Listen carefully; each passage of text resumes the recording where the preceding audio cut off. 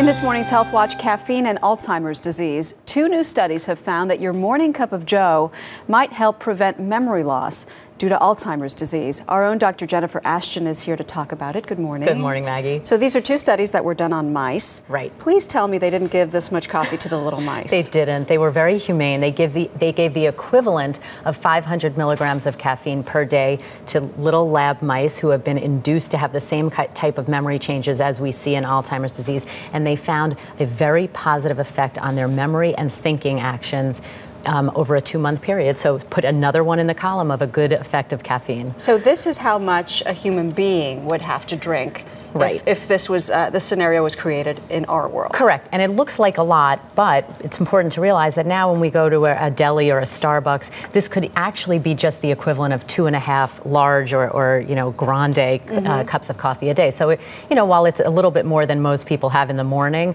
it's actually not such an excessive amount. How quickly did they see the effect on these mice, and how long did it last? They saw it over a 2-month time period, and they are still following them. So it's not yet known whether the changes appear to be permanent or not, and their thinking is that actually that the caffeine worked by decreasing inflammation in the brain, cuts down on the buildup of protein that we see in the brain of people with Alzheimer's disease. How encouraging is this, Jen? I think it's very encouraging. So many people are affected by Alzheimer's. It's always nice while it's important to remember that caffeine is a drug, this is something that's obviously readily accessible in our environment practically. It's part of most people's day-to-day, and something that can have a positive effect like this is very important and very encouraging. Would you encourage people who are aging to drink more coffee in light of this? It's important to realize the study did not find really a preventative effect, but more of a therapeutic effect. So more studies are needed, but sounds good. All right, Dr. Jennifer Ashton, thank you as always. Maggie.